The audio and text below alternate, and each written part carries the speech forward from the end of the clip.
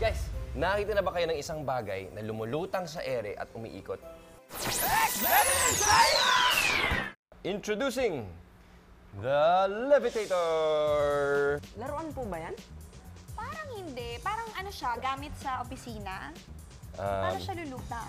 Meron ako dito isang platform. Oh! Astig! Ang galing ah! Magalaw-galaw siya. Aba! Wow! Oh, lumulutang. Walang gulo yan. Lupet, lupet. Ang levitator ay ang isang anti-gravity spinning device. Kaya ito lumulutang at umiikot ay dahil sa magnetic repulsion. Ang base ng levitator ay may magnet na ang north magnetic field ay nakatutok sa taas. May magnet din ang cylinder nito.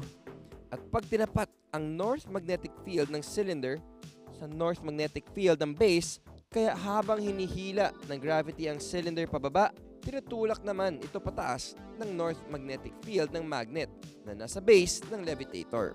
At dalawa ang epekto nito.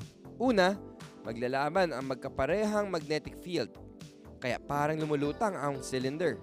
Pangalawa, umiikot ang cylinder. I believe